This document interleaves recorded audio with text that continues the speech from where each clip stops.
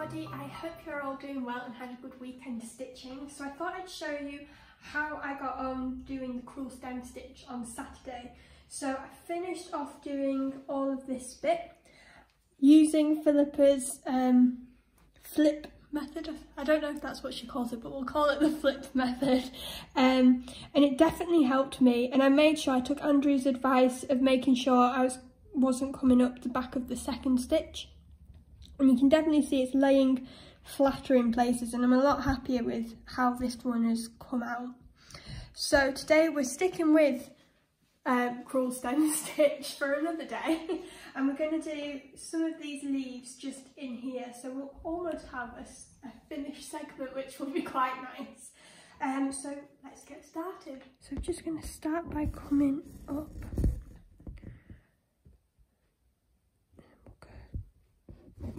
Down, second finger, up, then we'll go down, hold it with the second finger, come up near where you had the first stitch, split and flip. That split and flip has definitely helped me a lot. So I'm going to come up, and you can feel how you could get your speed up a little bit more as you get used to the technique. I'm still trying to go slightly slow to make sure I don't make any mistakes. I'm trying to make sure that I keep my stitches around the same size, because I know that that's something I've had trouble with before, and it just makes them look more even.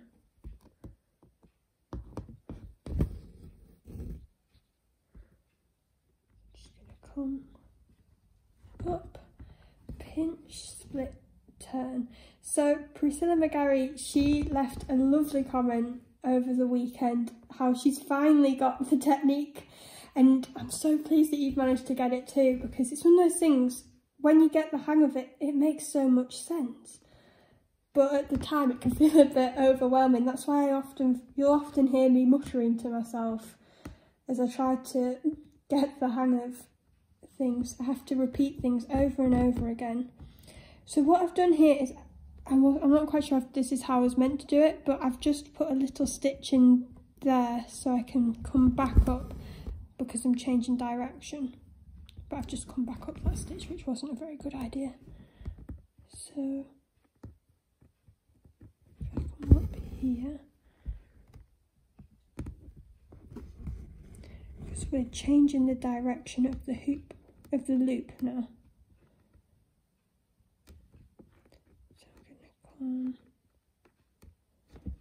Up, pinch, split, turn. I think that's right. Split, turn.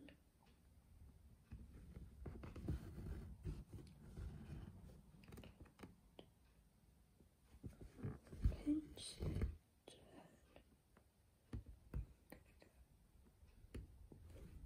Down here.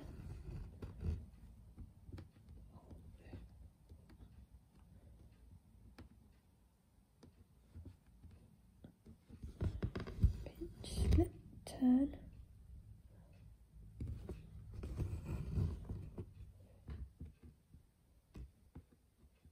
Pinch, split, turn.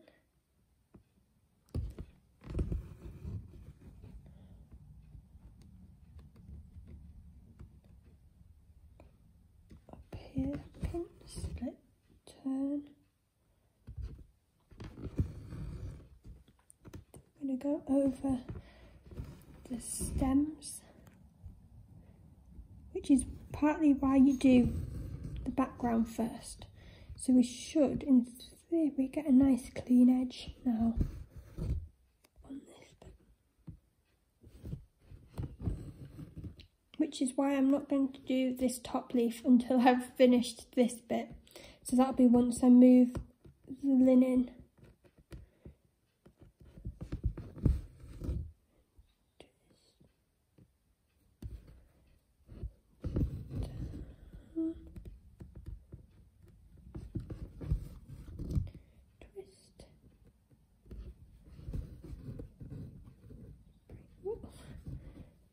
Down and up here, pinch,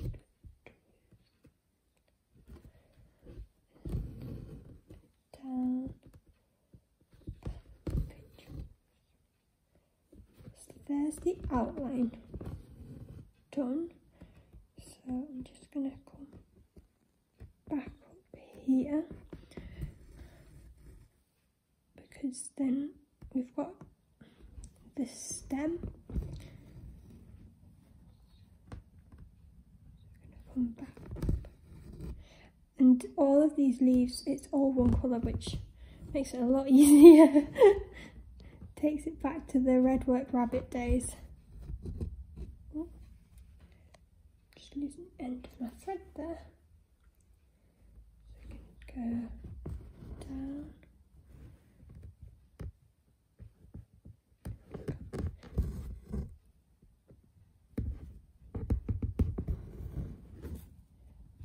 Hopefully I can get to the end.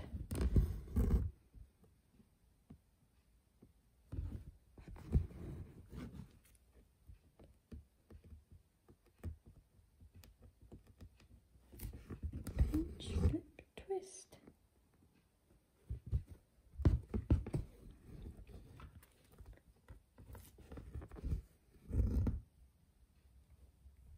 Just put finishing stitch in. So that's the outline done. So I'm just going to get some more of the blue thread and we're going to put in the little seeding stitches to finish that leaf off. We're going to go back in with the seeding stitches. Now Caroline Jackson, she left a lovely comment saying that she's been playing catch up on some of the videos and saying how much I've improved over each kit. And it's definitely one of those things, practice definitely helps. Oh, I've lost my thread. I definitely think, because of these videos, I've been stitching every day, and it definitely helps get that technique better. And using the different kits, you get different tips from each kit, and all of the comments that you've been leaving have really helped me as well. So thank you to everyone who has commented with tips, because they've really helped. So just going to go on to the seeding stitch. So on the linen, it does have the marks for doing the seeding stitches. So we're just going to go up and down. And it's got the direction that we're going to be putting them as well. And Philippa did say that this is a really good way of practicing the two-handed stitching. So if you've been struggling with it like I was at the start, and I still do a little bit, this is a really good one to help practice it.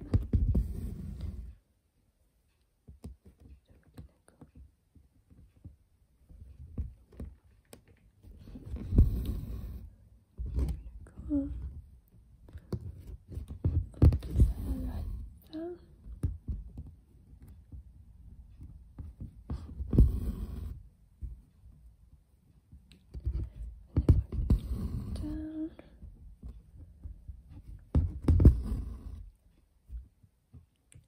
The last kit I did, which had seeding stitches like this in, was the first one I did, the red work rabbit. Bringing back memories of doing that. I enjoyed doing that kit, especially because it was my first one. I was surprised at how quickly I managed that, but I enjoyed that one a lot.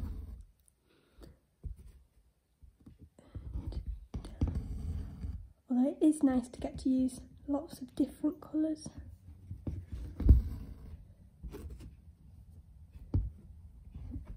And down.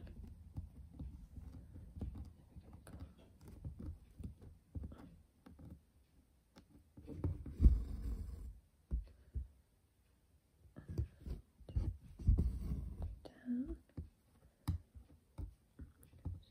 one in here.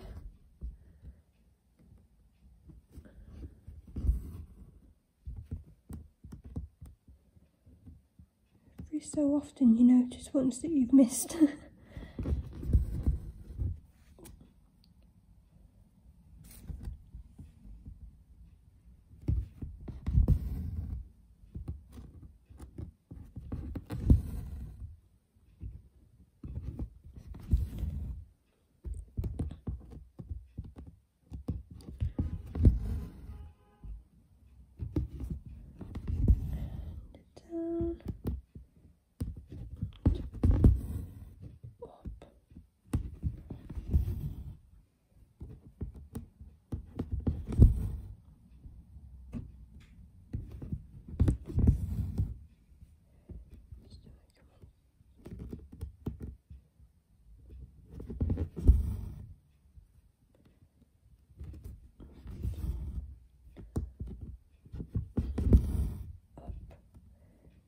And down.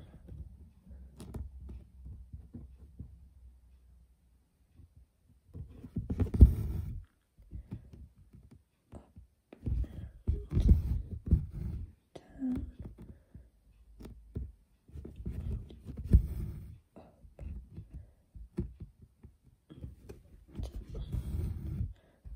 Oh, there's one here. Quite sure if that's just where I missed.